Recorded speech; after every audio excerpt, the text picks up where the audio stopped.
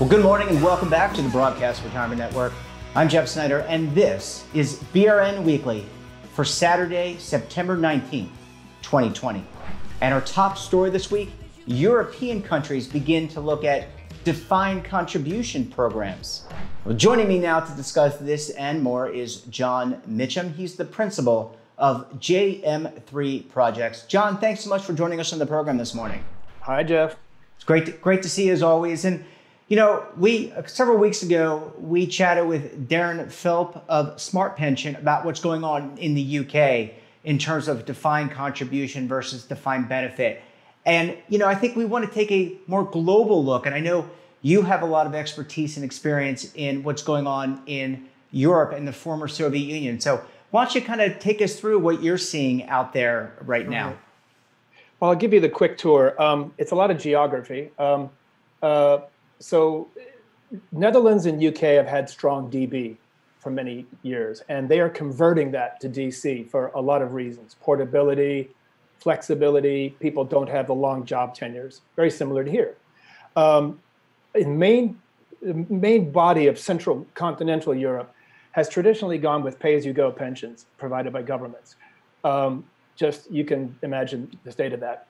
Financial crisis, COVID, aging, demographics, it's a problem. Yep. So they're trying to figure out funded solutions. And no one on earth is creating DB pensions per se, but they are creating defined contribution savings plans, analogous to 401ks or Australia superannuation. So that's moving forward. So we're converting DB to DC. Legislation is in place in Brussels and at the national level to create DC options, sort of IRA type of things. And then a third one, which it came up in our conference that we did with Spark and Dacia that you're referring to, is that Europe has at least $10 trillion 10 trillion euros in what we consider to be sort of stranded assets. And by this, we mean bank accounts, insurance products, and real estate investments that are sort of earmarked, if you want to use a behavioral finance term, sort of mentally earmarked for retirement, but they're not really retirement vehicles. So you got people using short-term vehicles for a long-term financial goal, which is a problem. So what colleagues of mine in Europe are trying to do, and we're talking and helping and getting involved with them, is to not only create new defined contribution systems, but also to help convert this stock of investment into a purpose-built retirement format that will look an awful lot like a 401k or an IRA. Well, John, in terms of, you know, all these things, you know, these are different cultures, different, you know, they've traditionally used defined benefit plans. You know, typically here in the US, when you make a change to any benefit, there's a little bit of resistance. Have you seen, I mean, you know, it's probably an understatement, right, John? I mean, you and I look, I was in France in 2018. I was like 4 months in Europe that winter and met everybody I could and made a lot of colleagues. And those were some of the people you saw in the conference. That was the time when the Gilets jaunes protests were happening in Paris. Now, Paris is sort of my base because my wife is French and we have an apartment there. And the Gilets jaunes began as a protest to gasoline taxes. That's where it began. And a week later, it was about pensions. I mean, because look, the biggest single factor of macroeconomics in France, as China, as Japan, as the United States, everywhere else, is global aging. So the structures that were built for the 20th century, high interest rates, robust population growth, small numbers of retirees, as you know, they're just caving in. So it went right to that. And now it's become a mess because it's politics, right? So unions, people with a vested interest, insurers that have these policies that don't necessarily want to see people leave the insurance sector and go to purpose-built retirement savings vehicles. Now, what I tried to communicate to them was that the entire US mutual fund industry was largely created and owned by the insurers because they adapted to the changing market. Right. So we're trying to convince them, go with it. You know, this is the solution, but you've got to do it so that you do it with a European way, a European face, and even, as you suggest, within Europe, you know, Italy, Spain, Denmark, Germany, you're going to have national characteristics. We have to be flexible to that because culture, as you point out, is a very powerful factor, but it's very difficult to put on a spreadsheet. Yeah, absolutely. I mean, it's qualitative, right? And if you're just looking at numbers, yeah, I think it can make sense to do this. And I think about the same thing here in the public sector in the U.S.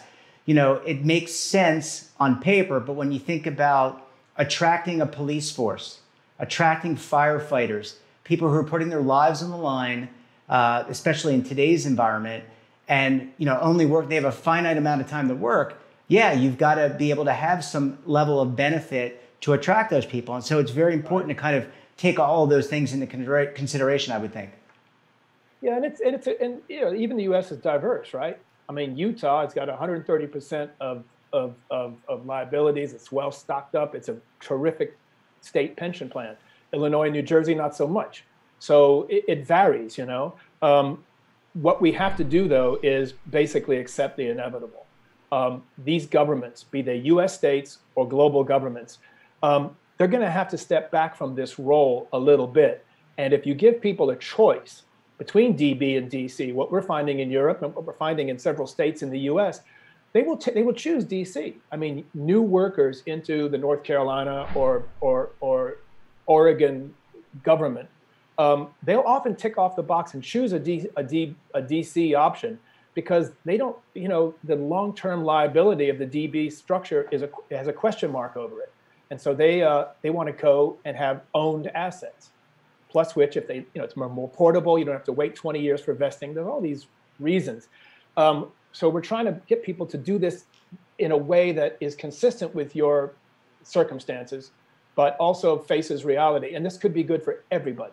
Yeah, absolutely. It's portable.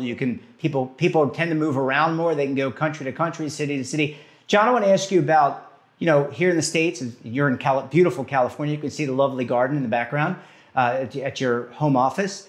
I pay a lot of taxes for this, Jeff. So I know. And that's money that could be put away in your retirement plan, by the way. No, darn it, I know. But what I was going to say is here in the U.S., we've got the Secure Act and trying to put people into think about retirement income. And in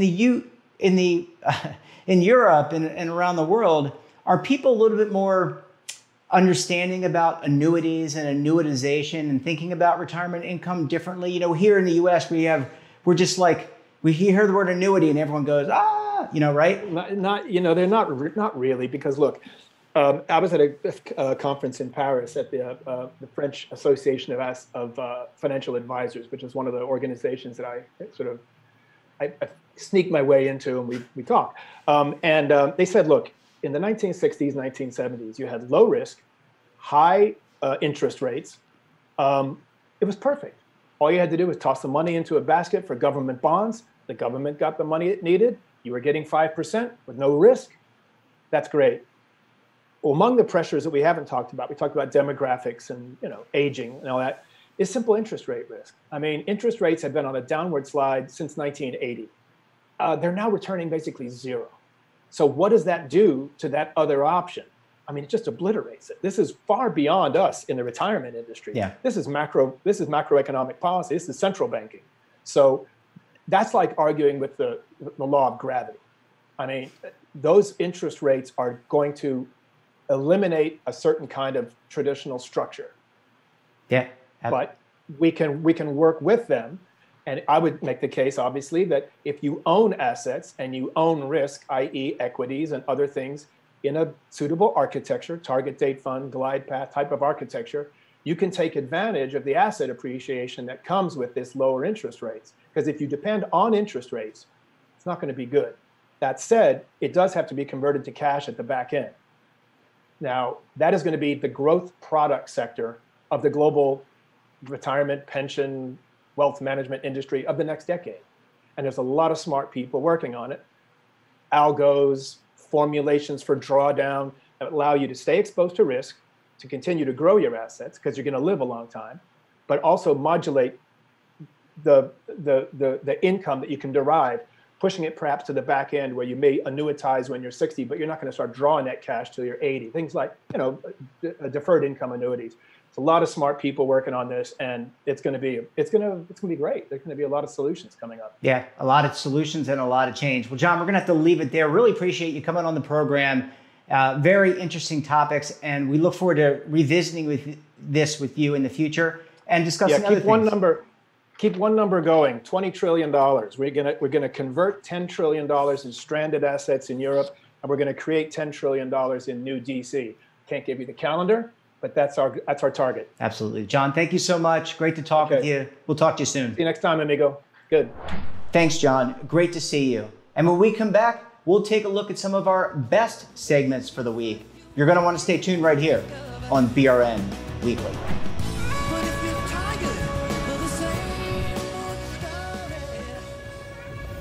Imagine a new television network that will make you richer, healthier, and in control of your financial future.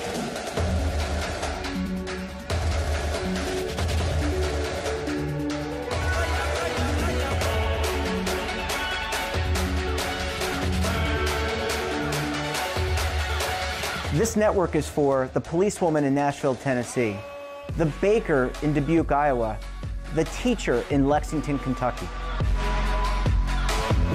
We want to make the idea of savings and retirement culturally relevant.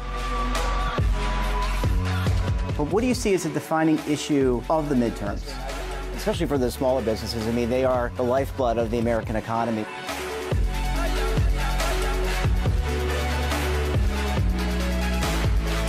Featuring exclusive interviews, current affairs, and docuseries. 33 years old, you retired early. The philosophy is money only matters if it helps you live a life that you love. But you got to start thinking about retirement as soon as you get in.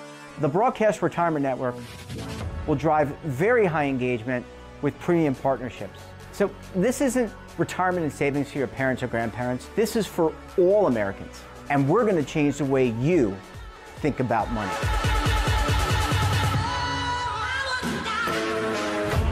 Welcome to the next frontier of retirement and savings. This is BRN, the Broadcast Retirement Network. The windows on our homes, they protect us and the ones we love, but they do much more. At Renewal by Andersen, making your home more comfortable is at the center of every window we make. It's why we custom build our windows in America and install them in as little as 1 day. It's why we build our frames with exclusive Fibrex composite material that's 2 times stronger than vinyl. It's why our glass helps keep your home warmer in winter, cooler in summer, and quieter all year long. It's why we stand behind every window with a 20-year limited warranty. Why not help lower your energy costs while giving your home and family the best? Call 1-800-835-6525 to schedule a free in-home consultation. Buy one, get one at 40% off with this special offer. Plus, get special financing with no money down, no monthly payments, and no interest for 1 full year. Renewal by Andersen, the better way to a better window.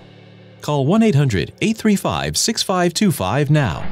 Welcome back. On Monday, I sit down with JP Morgan Asset Management's David Kelly to talk about the impact of the new Fed interest rate policy on investors. Let's take a look. Yes, well, I think there are really 2 things going on at the same time with Federal Reserve policy, which are both very interesting. The first is that since this pandemic started, the Federal Reserve has adopted some very extreme, what they would call QE or quantitative easing. But really what that means is they're building up their balance sheet. And the way they're doing that is they're buying treasury bonds in massive quantities on the open market. In fact, since the start of the year, they've bought $2.2 trillion worth of treasury bonds, and they're adding about $1 trillion per year to that. Now, why is that so important? Because guess who, who's supplying those? The U.S. Treasury is. Well, what we're seeing is massive government budget deficits, which are essentially being monetized or financed by the Federal Reserve. Fast and all as Steve Mnuchin is printing new bonds, Jay Powell is buying them up. Now, if monetary policy itself is not particularly powerful at promoting economic growth, people don't really care about what low long-term interest rates are, really, when it comes to business decisions. But if you use these low long-term rates, and if you use all this Fed power to buy bonds to enable the federal government to have massive tax cuts, one-time checks to individuals, higher unemployment benefits, more infrastructure spending, if you do all of that, then you can generate more economic growth and more inflation. So monetary policy has suddenly become much more powerful because it's being used as a tool really to finance very expansionary fiscal policy. That's one thing they're doing. Um, a second thing that I think is really interesting is the Fed's adoption of average inflation targeting. Now, the idea is this: in the long run, and for many years, they've had a target of hitting 2% inflation as measured by something called the personal consumption deflator. That's what they wanted to get to. But for years, they've actually seen an inflation rate come in below that target. And so inflation's always been lower than the Fed said it was going to be. And one of the effects of that is it's lowered people's expectations. People don't really expect high inflation. And for various reasons, it's a good idea. The Fed finds it useful if people expect somewhat higher inflation. So they're really focused on, well, how do we get people to expect more inflation? And their bright idea is, well, what we'll do is if we run below for a few years, what we'll try and do is run above that target for a few years. So on average, it looks like we're kind of hitting 2%. Now, personally, I don't think that's a very good idea. I mean, it's kind of like if you go around all winter in a T-shirt, you decide you're going to wear a heavy sweater in the summer, and I think that we will end up with higher inflation because of this. But it really is a very expansionary policy. If you think back over the years, it used to be that central bankers tried to raise interest rates before inflation became a problem. I remember central bankers used to say, I'm going to take away the punch bowl before the party gets out of hand. Then under people like Ben Bernanke and Janet Yellen, they were data dependent. Okay, as soon as we see the whites of the eyes of inflation, then we'll raise rates, but not before. Now, under Jay Powell, this policy of average inflation targeting is we're going to let inflation in the door, is going to be playing around. Inflation is going to be above where we want it to be before we even react. And so it's a very dovish policy, and it's a dangerous policy because, of course, inflation could begin to get too high then. And the only way the Federal Reserve can control it is by pushing up interest rates. But if they push up interest rates, think about all that government debt that's being financed now at very low interest rates. You've got to finance that at higher interest rates. You've got some fiscal problems. So I think it's a dangerous combination, which will lead to higher inflation, but potentially real fiscal problems in the middle of this decade. I think this is a market of extremes in terms of very high valuations for large cap growth stocks, and frankly, very high valuations for also things like long-term bonds because the yields are so low. But there is a boring middle in capital markets, which I think is being ignored. US value stocks are actually priced perfectly normally, particularly if you expect that the economy is going to recover. And international stocks, both emerging market stocks and developed country international stocks, are about as cheap relative to US stocks as they've been at any time in the last 20 years. And so I think I think what people should do is have the discipline to be diversified. I know it's tempting either to get very scared or very, very greedy here, but what people need to be is balanced, have that diversified portfolio. I think you should protect against inflation, make sure you own a home if you can, have some real assets, but also invest in things that make sense from a valuation perspective. These are unprecedented times, but you still got to think your way through them in order to make good investment decisions. I think that's why people need good financial advice, but it's also a time when people really need to be very disciplined in how they think about things rather than getting carried away with the positive or negative emotion of markets. I always tell people, don't let how you feel about politics overrule how you think about investing. I think there are a lot of people, a lot of Republicans wouldn't invest during Obama's term in office and the market went up, and a lot of Democrats wouldn't invest when Donald Trump was in office and the market went up. So I think that's the first point I'd make. Second of all, with regard to the election itself, the truth is it's too early to know. At the moment, Joe Biden has a lead over Donald Trump, but we're still 8 weeks away or 7 weeks away from the election. It's too early to tell. And then the other thing is, even if we knew how the election was going to turn out, recent experience says that, even given the result, the markets behaved in an odd way and in an unpredictable way. So I wouldn't make too many bets here. The one thing I would say is that there are three possible outcomes. You could have a Republican sweep, you could have a Democratic sweep, or you can have a Democratic president with a Republican Congress. What you won't have is Donald Trump getting reelected and the Congress remaining in Democratic hands. So if Donald Trump is reelected, he's going to be in a very powerful position. I think if Joe Biden is elected with a Democratic sweep, that will also be a powerful position. In both cases, I think you'd see an expansionary fiscal policy. But if you have divided government, then I think you will see a pullback and more gridlock in terms of fiscal policy, and that could actually lead to a slower economy and a slower recovery in 21 or 22 than we expect under a sweep in either direction. And on Wednesday, I sat down with the Institute of Student Loan Advisors, Betsy Mayat, to lay out a game plan for paying back student loans in 2021. Let's take a look. In our last episode, we talked about how due to COVID, Congress passed the CARES Act in the spring. And what the CARES Act did is that for those borrowers with federally held federal student loans, which is about 2/3, maybe 80% of federal loan borrowers, their payments are on hold and they have 0% interest. And even better, if they're pursuing a forgiveness program such as public service loan forgiveness or one of the income-driven plans, this period counts towards those forgiveness programs, which is really unprecedented. So that was due to end on September 30th. On August 8th, the president signed an executive order that extended part of those provisions to December 31st. The Department of Education took it a step further and actually just said, listen, we're putting a blanket extension. Everything that was in the CARES Act, we're applying to this executive order. So the same group of borrowers, no payments due until at least after December 31st. There's the opportunity to extend that again. 0% interest, payments count towards public service loan forgiveness and the income-driven plans, as well as for borrowers that are in default, these months also count towards loan rehabilitation. So we're getting 9 months of free payments for that majority of federal student loan borrowers whose loans fall under this. Unfortunately, nothing's been done still for that 20% of federal loan borrowers, and that's generally borrowers with Federal Family Education Loan Program loans or Perkins loans or private loans that these provisions don't apply to. Those borrowers do still have to make payments. They still have interest accruing, et cetera. So it depends. So if you have that 20%, those 20% of federal loan borrowers, so the Federal Family Education Loan Program or Perkins loan borrowers that these provisions don't apply to, there's actually quite a few options. You can contact the servicer and ask about an income-driven repayment plan or an unemployment deferment if you lost your job, whether you lost your job due to the pandemic or not due to the pandemic. You don't even have to be completely jobless. You just have to be working less than 30 hours a week and actively pursuing full-time employment to get that unemployment deferment. There's also economic hardship deferment and other lower payment options that are available to you if you have those federal loans that the CARES Act and the executive order don't apply to. Private loans are a little trickier. Every single private loan program is different.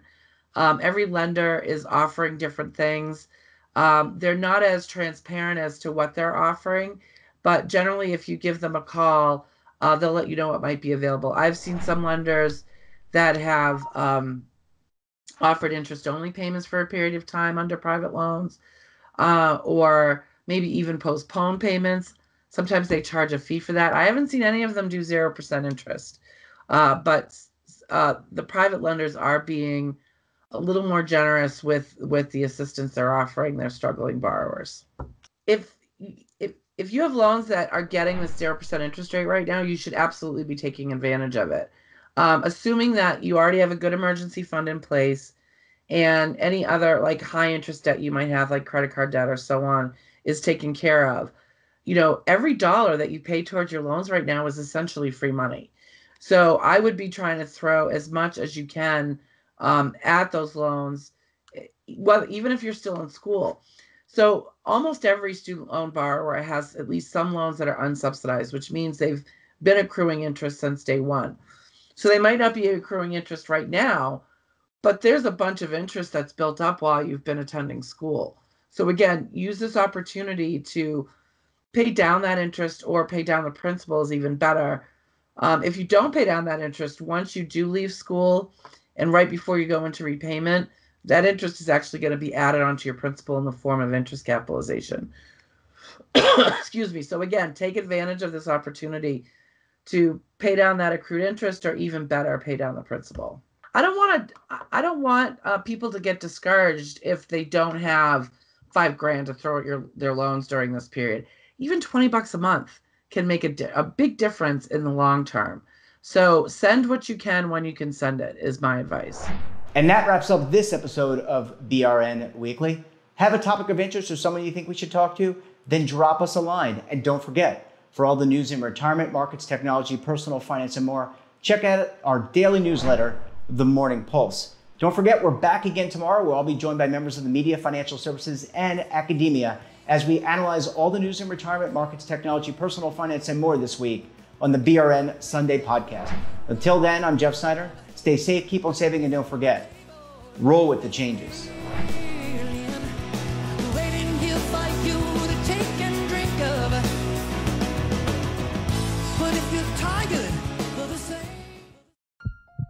Are you being audited, and do you owe the IRS $10,000 or more in back taxes? Is the IRS threatening to take more of your money? Don't fight the IRS alone. The Tax Doctor is here to help you negotiate your tax bill and reduce your stress. The IRS can freeze your assets and seize your bank accounts, but you can stop these IRS actions. The Tax Doctor will work with you using our years of experience to represent your case to help you get the best resolution under the IRS guidelines. Help is here to deal with the IRS to reduce your stress. We've handled thousands of cases, so we know what we're doing.